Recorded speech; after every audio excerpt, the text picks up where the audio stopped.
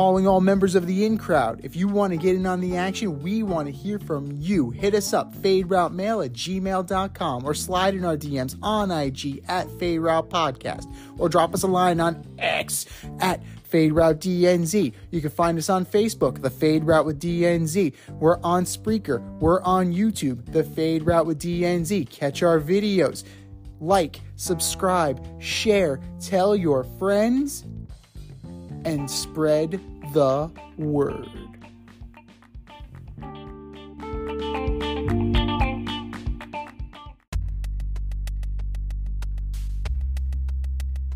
Order up!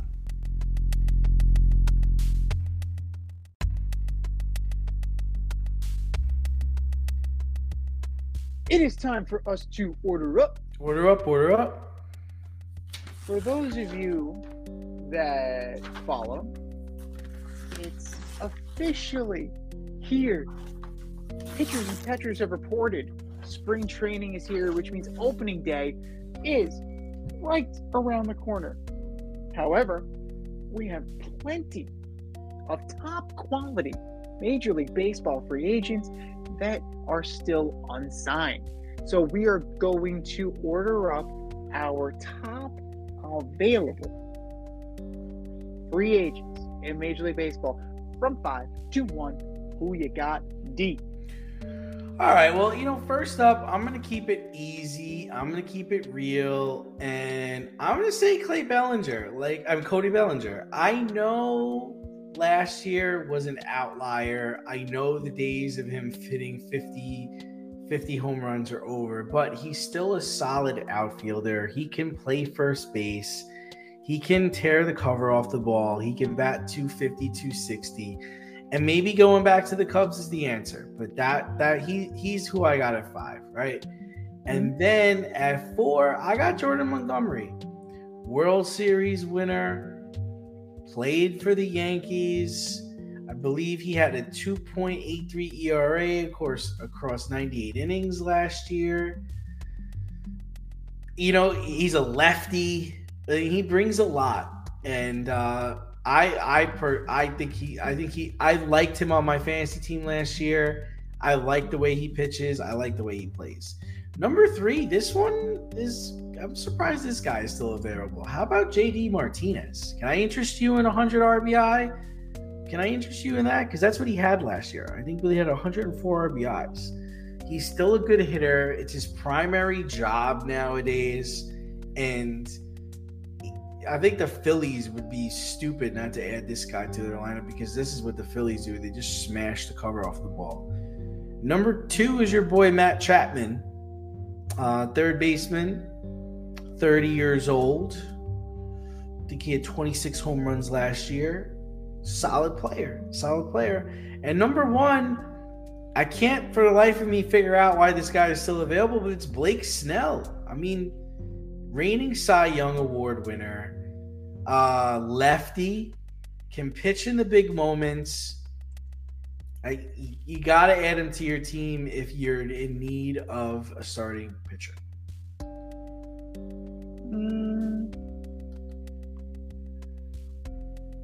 Pretty good choices. I mean, Snell is Snell is scary because you're looking at, yes, there's a 2.25 ERA, but he's also not that far removed from a 3.38, a 4.20, a 4.29 ERA in 2019. Like, some of his numbers are scary. So he had a great year. He was hoping to parlay that into a big deal, and clearly that has not materialized. Cody Bellinger, same thing, right? It's surprising that he's still on the market, but the previous years scared people off, and I understand that. I get that. I see where you're coming from. So that's why I think that I gotta go with Whit Merrifield at number 5. Okay, that's fair. 2-hit Whit. Contact hitter, right? That's what he does. I would argue he's this generation's Michael Young. Wow, that's a compliment. Michael Young was a stud, and so is Whit Merrifield. Right? The same way Michael Young played in relative obscurity in Texas, Whit Merrifield played for years. Remember Hank Blaylock? Oh my God, Hank Joe. Yes, not Henry Joseph. Hank Joe on his birth certificate. So Hank, those early 2000s Rangers teams, or right around when they got A-Rod, and then he fucked everything up. See, the first time he went to a team and fucked something up, they were building something with Teixeira and Michael Young and Hank Blaylock. Like, they had something there, and then A-Rod was A-Rod and cooled everything off. But Whit Merrifield is versatile. He'll play the outfield. He can play the infield. You're pretty much guaranteed a 270 to 290 hitter, right? In an era where we're trying to add more contact. He steals bases. I don't know, what more do you want? Whit Merrifield, he's a stud. He's an unsung stud. Number 4, and this one might be a little bit of a reach, but when this guy is good, he's very good. Brandon Woodruff from the Brewers. Like, yeah, I get it. He's coming back from injury and he's going to be rehabbing, but when you look at this guy and you have the opportunity to go and get him, I find that it's a little bit easier to deal with. His rookie year, he had an ERA of 4.81, hasn't come close since. The highest was 3.62 back in 2019. That same year, he was 11-3. It was on the All-Star team. So he's entering his age 31 year. He's coming off a year where he's 5-1 with a 2.28 ERA. He only started 11 games. So you'll see. It could be a make good. It's a low risk deal, high reward, I would argue, for Brandon Woodruff. Number 3, I gotta go with JD Martinez. Yes, he's 36. Yes, he's a DH. No, you don't want him in the outfield. But or to babysit your kids on a Saturday night. Well, whatever. Whatever you need. Or whatever you're afraid of with JD Martinez. It's probably well deserved. But 33 homers, 103 ribbies, 271 batting average. What more do you want? Yes, he was a late bloomer. Okay, he was a late bloomer. His age 26 season, that's when he took off. His age 26. He's had 10 years of extremely solid production. 2020, I think we discount 2020, right? He only hit 7 home runs. He only played 60 games. And even so, he played in 54 of those 60 games. So, take it for what it is. He's a consistent power bat in a league that needs consistency in terms of power. Jorge Soler's off the board. He went to the Giants. Why not? The Mets can use him. Lots of teams can use a guy in the middle of the order who provides the thunder. Number 2 is Matt Chapman. Not only, is he a solid hitter. Solid, not great. 240, 17, and 54 in Toronto is not great. When he was in Oakland, he was much better. So he has pop. He has demonstrated that he can hit between 27 and 36 home runs. For me, what really intrigues me about Matt Chapman is that he's not only a 4-time Gold Glove winner, he is a 2-time Platinum Glove winner. So that you're getting stud defense. you are getting elite level defense from Matt Chapman. And it's surprising that he's still out there.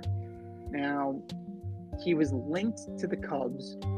Didn't make much sense. I don't see a home, you know? Maybe he lands with the Mets on a 1-year deal. Maybe he lands with the Guardians. Like, you move Jose Ramirez off at third. Maybe he lands, somewhere on a make good contract at this point. Maybe he ends up back in Toronto. It's a huge question mark. And it's so surprising because he's a very, very good player. It's that elite level defense is what takes him over the top. And number one for me is Jordan Montgomery. I think he came into his own in recent years since leaving the Yankees. Like, he's developed more into like that bulldog type. Yeah, overall he was 10-11 last year between St. Louis and Texas, but he really developed into that bulldog Andy Pettitte type that the Yankees hoped he would be. You need a guy like that. And he's got playoff moxie. He's got the playoff pedigree. He's done it, right? He's got the pelt on the wall now that the Rangers have won the World Series. And it doesn't seem like there's a reunion coming anytime soon. And I find that interesting. The Rangers are done spending. But I think that Jordan Montgomery would be a fine addition to any major league rotation. The question is, at this point, what's the offer going to be? Like, is it another case where he's going to have to take a short-term deal to kind of figure out what he wants to be and where he's going to go? He and Snell are around the same. They're around the same age. They're both entering their age 31 season. So Snell's coming off the Cy Young, but Monty's coming off the ring. I guess it all really just depends on the eye of the beholder and what you feel your organization needs. But I'm still taking Monty over Snell. Thanks for listening to this episode of our podcast. If you like what you heard and want to hear more, be sure to like and subscribe on your favorite podcast platform. Rate us 5 stars, leave us a review, turn on subscription notifications, and tell your friends. Spread the word, spread it wide.